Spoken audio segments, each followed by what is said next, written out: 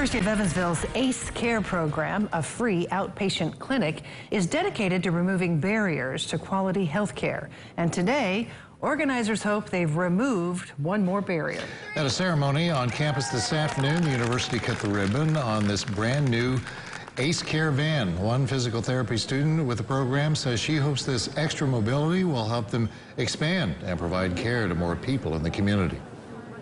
I think right now our biggest obstacle is just our name and our getting our name into the community. So I think this van being seen out on the road, being utilized, will be a great asset for us, for people to see us and start to know what it is that we do and how we can serve them.